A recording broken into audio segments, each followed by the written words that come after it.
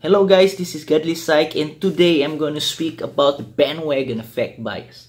The bandwagon effect bias is a kind of groupthink that it makes you want to believe in things because other people believe in it. And it's a long belief that Satan works like a buzzing conscience in our ears. Like an evil counselor telling us to do the things that is wrong, telling to do the evil desires of our hearts. But the question is, does Satan really work that way? Is the work of the devil that obvious? Contrary to popular belief, the example of the temptation of Jesus, Satan used the scriptures to try to tempt our Lord Jesus Christ. But one thing protected the Lord Jesus Christ from falling temptation: not only the divine nature, but his knowledge of the words.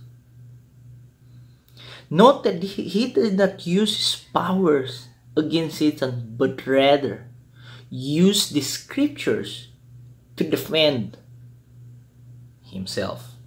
Now the Bible says in 2 Corinthians 11:14 that for Satan himself masquerades as an angel of light, telling us that Satan would not work in obvious ways.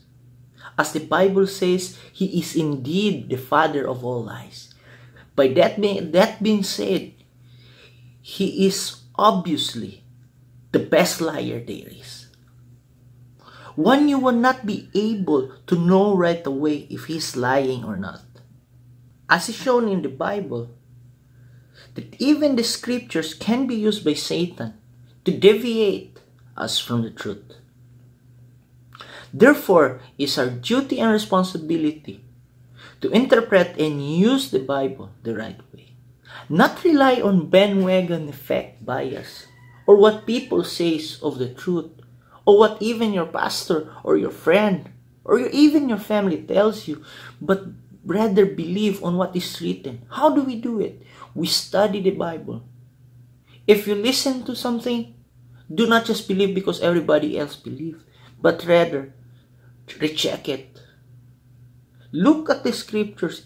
Look at it if it's really what the Bible says.